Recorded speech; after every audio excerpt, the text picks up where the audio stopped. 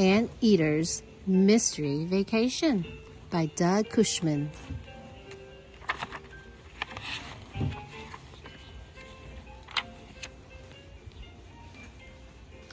Anteater rides the ferry.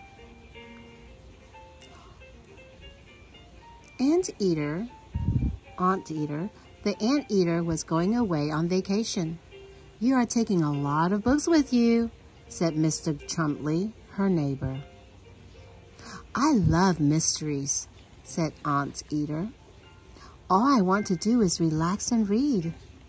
"We must hurry or you will miss the ferry," said Mr. Chumley.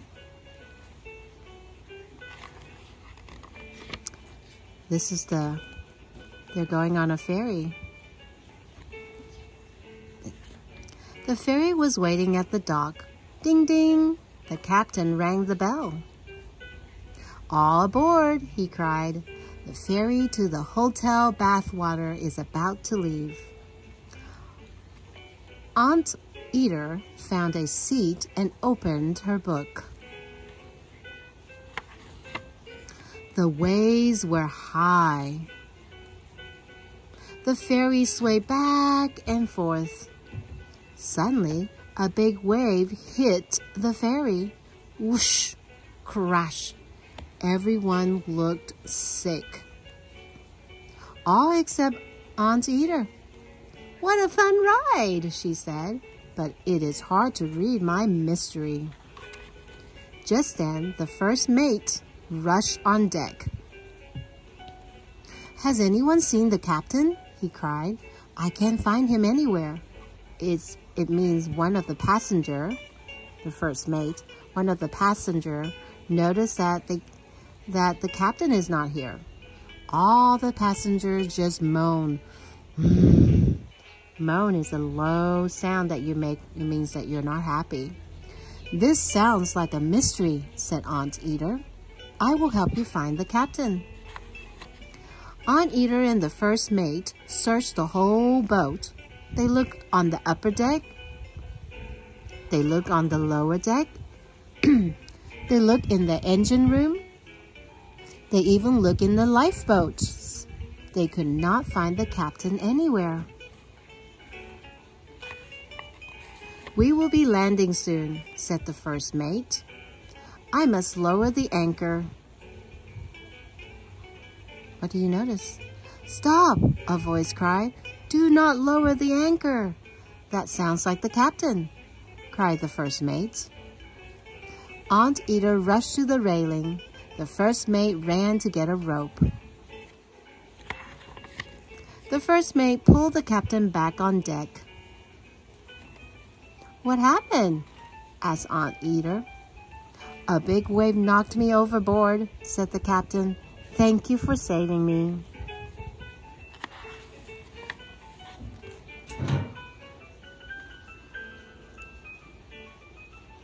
"Anteater, would you like to ring the bell? We are about to reach the shore," said the captain. "Oh, yes," said Anteater. "What an exciting way to begin my vacation." "Ding, ding, all ashore," cried Anteater. Anteater follows a sweater. Anteater checked into the hotel bathwater.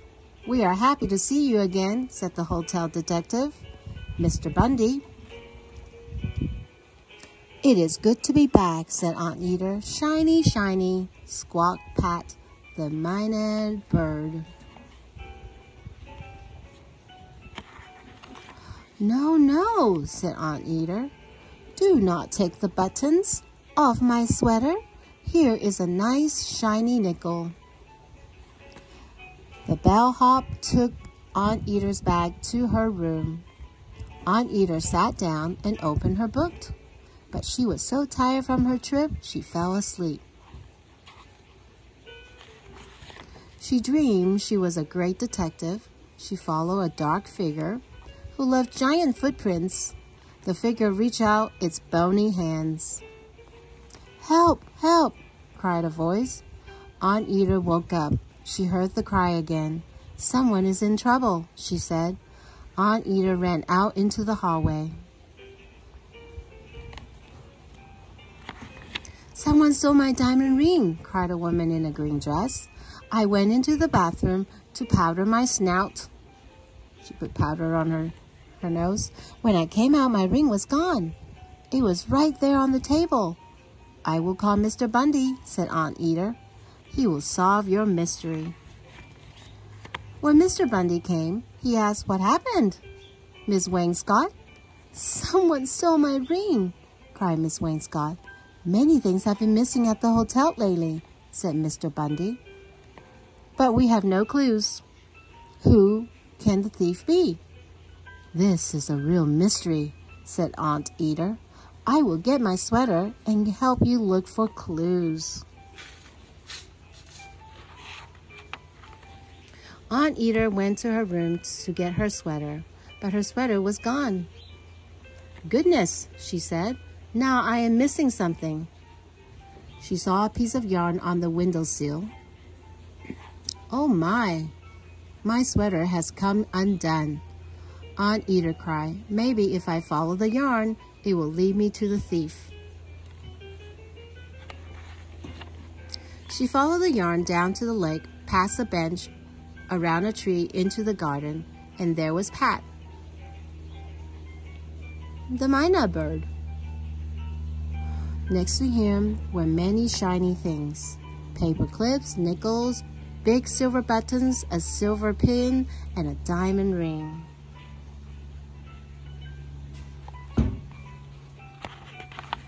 So you are the thief, said Aunt Eater. Shiny, shiny, Pat squawked. Aunt Eater took everything to the hotel. You found my ring, cried Miss Wainscott. Well, it looks like you solved the mystery, said Mr. Bundy. Thank you, said Aunt Eater. Now I'm going to my room to try to read my books. The next morning, Aunt Eater tasted some soup. Aunt Eater took a walk in the garden. She stopped near a bench. This is a lovely spot to read my mystery, she said. Then she saw a package on the bench. What could this be? She asked. There it is, cried a voice. Hello, Professor Slagbottom, said Aunt Eater. Is this your package? Yes, said the professor. I am so forgetful. In this package is the leg bone of the rare Swinosaurus, he said. It is a prize bone in my dinosaur collection. So in this package, the professor said that there should be a dinosaur bone. Here you are, said Aunt Eater. Thank you, said Professor Slagbottom. I must be off. Aunt Eater opened her book and began to read her mystery. Just as Aunt Eater finished chapter 4, Professor Slagbottom ran back into the garden. It's gone, he cried. What is gone? Said Aunt Eater. My bone, my rare bone, said the professor. I cannot find it. This is a mystery, said Aunt Eater. Let's think, where did you go this morning? Said Professor Slagbottom. First I went to breakfast. Then I went into the garden and down to the lake. Then I went to the kitchen. Then I went back to my room. We will look in the kitchen first, said Aunt Eater. Have some soup, said Cook. Aunt Eater took a sip of the soup. I do not want to complain, she said, but this soup is awful. It is the worst soup I have ever tasted, said the professor. Oh dear, said the cook. It must be the soup bone. It was very big. Let me see the bone, said Aunt Eater. Cook took the lid off the soup pot. That is my bone, cried the professor. I am so forgetful. I must have left it in the kitchen. A bone is a bone, said Cook. Professor Slagbottom, said Aunt Eater, I think you have made another discovery. What is that? Asked the professor. That dinosaur bones do not make good soup, said Aunt Eater. Aunt Eater finds an ending. After lunch, Aunt Ida was at the lake. She was reading her book. When she looked up, she saw a strange woman sneak up to the back door. She had a notebook in her hand. Said Aunt Ida. She looks like someone from one of my mystery books. Aunt Ida followed her. Aunt Ida saw a piece of paper fall out of the woman's notebook. Aunt Ida picked it up and read it. My goodness, said Aunt Ida. She is a thief. Maybe I can find the painting and take it to Mr. Bundy. So now you know my story. I was the one who stole the famous painting. Still life with cabbage and French fries. I hid it with the dinner plates at the hotel. So the note says that this person stole the famous painting. Aunt Ida raced into the kitchen and looked inside every cupboard. She even looked in the drawers and inside the pantry. There was no painting. Mr. Bundy came into the kitchen. What are you looking for? He asked. Aunt Ida told him all about the strange woman and showed him the paper. We must find her, Mr. Bundy said. Aunt Ida took Mr. Bundy to the back door. This is where I saw her, said Aunt Ida. This door goes into the hotel library, said Mr. Bundy. Suddenly, they heard crash. They ran into the library. Books were everywhere. In the middle of the room was the strange woman. I can't find my ending, the woman cried. Ending? asked Mr. Bundy. I came to the hotel to finish my new story, said the woman, and now I have lost the ending. Is this it? asked Aunt Ida. Yes, cried the woman. Thank you. So this piece of paper is the ending of a story that she's writing.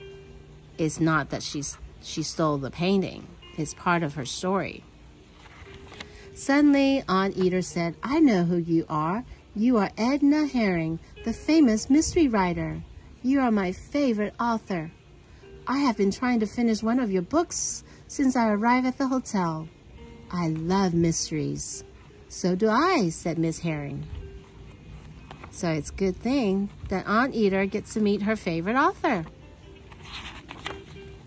Aunt Ida has solved 2 mysteries since she came here, said Mr. Bundy. You have, said Miss Herring. You must tell me all about them. Let's order some tea and talk about mysteries. That is a lovely idea, said Aunt Ida. So now that they know each other, the author wants to have tea with Aunt Ida so they can talk about mysteries. And that is what they did. The end.